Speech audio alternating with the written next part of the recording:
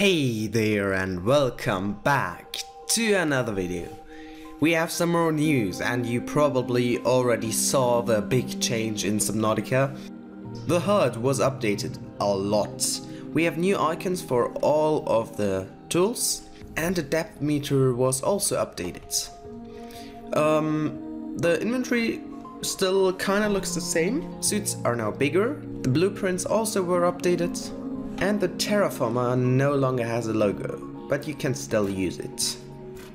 If you go too deep, your depth meter at the top goes red.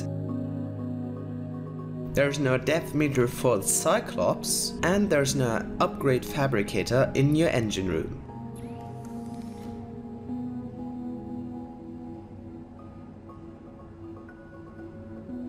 In the secondary research facility, we now have a new and updated Sea Dragon egg.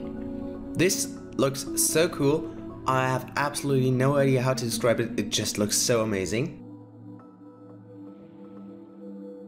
If you put in the fire suppression system, you now have the ability to activate it like this. Neutralization system active.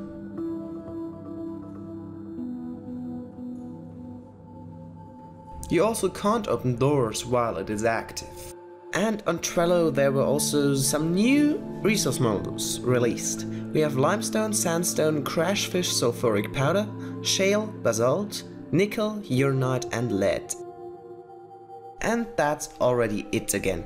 I hope you enjoyed it and no wait. I would say I'll see you next time, but I'm not allowed to do any more puns. Why?